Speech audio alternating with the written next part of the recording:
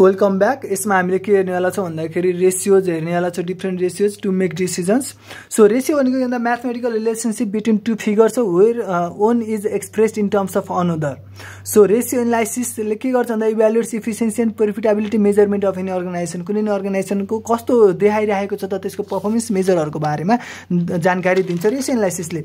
So this is very very important. अब हेरौं different ratio टर्म्सहरु जुन चाहिँ हामीले अकाउन्टिङमा युज गर्छौं to know about the performance of the business organisation. So सुरुमा छ डेब्ट रेशियो। डेब्ट ratio सल्भेन्सी, leverage, capital structure ratio पनि भन्छ। लङ टर्म लोन तिर्नका लागि फर्मको अहिलेको फाइनान्शियल कन्डिसन कस्तो छ भन्ने कुरा टेस्ट गर्न डेब्ट रेशियो गरिन्छ। फर्मको रेगुलरली इन्ट्रेस्ट तिर्न सक्ने क्षमता र समय पुगेपछि प्रिन्सिपल अमाउन्ट तिर्न सक्ने क्षमता पनि नाप्छ डेब्ट रेशियोले। ठीक छ। सो डेब्ट रेशियो दुई टाइपको छ। त्यो कुरा भन्नुभन्दा अगाडि एउटा कुरा भनिहाल्छु। सो हामीले फाइनान्सिङ गर्दाखेरि दुई तरिकाले गर्न मिल्थ्यो। एउटा डेब्ट फाइनान्सिङ गर्न मिल्थ्यो, अर्को इक्विटी फाइनान्सिङ गर्न मिल्थ्यो। सो डेब्ट रेशियोले चाहिँ हामीलाई डेब्टको चाहिँ कस्तो छ त भूमिका भन्ने कुरा चाहिँ जनाउँछ। ठीक छ। सो एउटा छ डेब्ट टु इक्विटी रेशियो। डेब्ट टु इक्विटी रेशियो भनेको लङ टर्म डेब्ट एन्ड आउनर्स इक्विटी बीचको रिलेसन हो।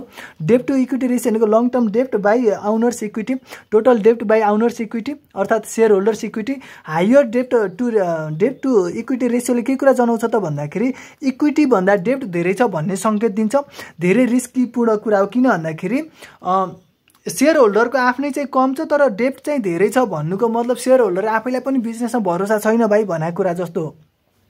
इन्भेस्टर क्रेडिटरले त्यही भएर प्रिफर लो डेब्ट टु इक्विटी रेशियो, मतलब इक्विटी चाहिँ धेरै होस् भन्ने चाहन्छन् डेब्ट भन्दा, त्यही भएर डेब्ट टु इक्विटी रेशियो चाहिँ लो होस् भन्ने चाहन्छन्।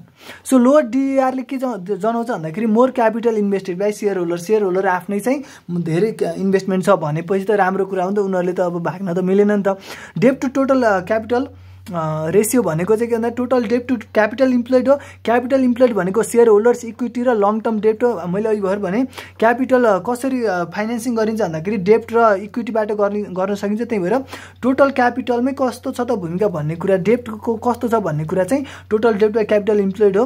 सो लोअर डिटिसिआरले चाहिँ मोर सेक्युरिटी टु क्रेडिटर जनाउँछ, किनभने डेब्टको भूमिका टोटल क्यापिटलमा थोरै छ भनेपछि इक्विटीको धेरै छ।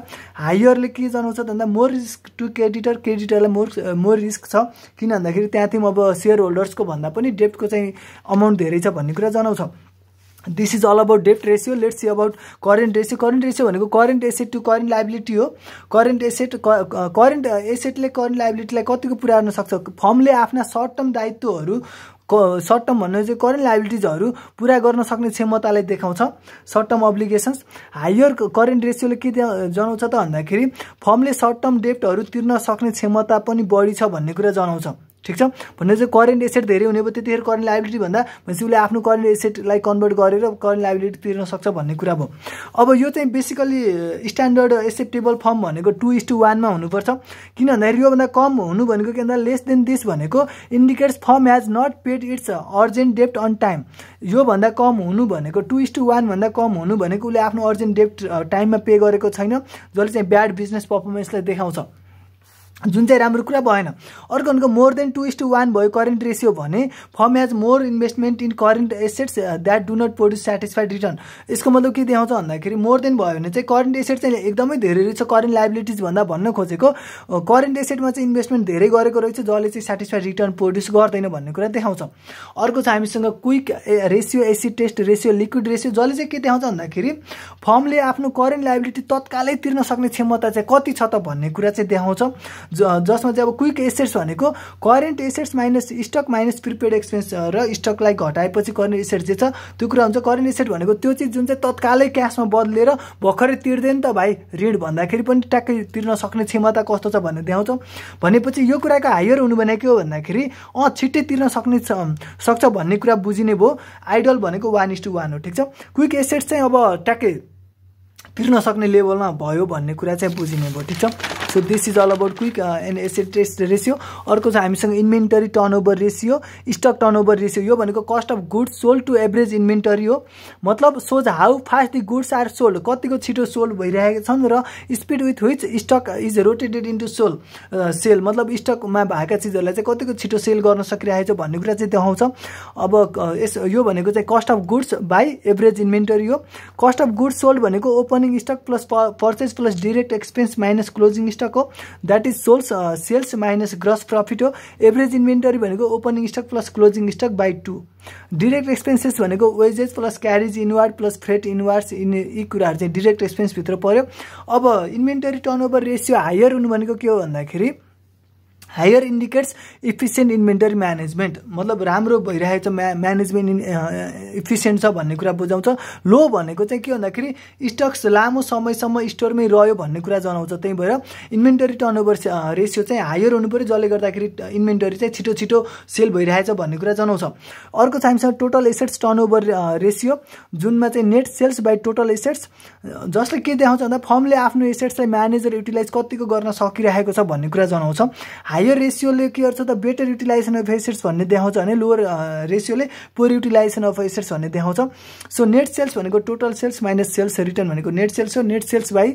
Total assets is the total assets turnover ratio perfect अर्को छ हामीसँग profit margin on sale profit margin on sale भनेको ratio of net profit to net sales quantity अब यो हामीसँग दुईवटा हुन सक्छ एउटा हुन सक्छ gross profit margin on sale अर्को हुन सक्छ net profit margin on sale gross profit हामीलाई केले दिन्छ ट्रेडिङ एकाउन्टले दिन्थ्यो यसमा के हुन्थ्यो भन्दाखेरि ग्रस प्रॉफिट भनेको 180 मा किनेको सामानलाई 100 मा बेचे भने 20 रुपैयाँ भनेको नेट प्रॉफिट हैन त्यो भने ग्रस प्रॉफिट हो ठीक छ ग्रस प्रॉफिट अमाउन्ट भनेको sales amount minus cost of good sold गरेर आएको चीज चाहिँ के हो त ग्रस प्रॉफिट हो हायर रेसियोले के भन्छ त थोरै बेचेर धेरै नाफा भएको देखाउँछ दामी कुरा हो हायर रेसियो हुनु पर्यो अर्को भनेको net profit margin on sale भनेको net profit amount by sales quantities हो नेट प्रॉफिट भनेको ग्रस प्रॉफिटमा अब सेलिङ एक्सपेन्सेस त्यो सेल गर्नको लागि लागेको एक्सपेन्सेस आफू जाँदाको गाडी भाडा होला इन्ट्रेस्ट होला ट्याक्सेस होला यी कुरा भनेको नेट यी कुरा सबै घटाएपछि अनि बल्ल आउँछ net profit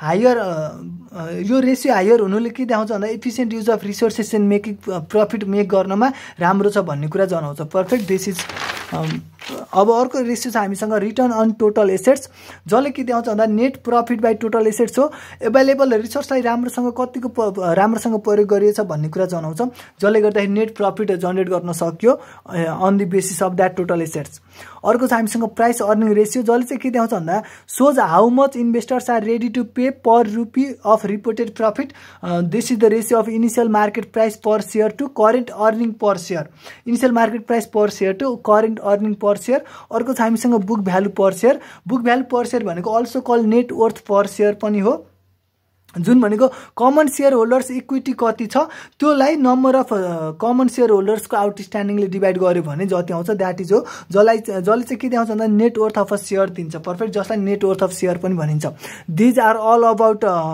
ratios different ratios analysis in accounting thank you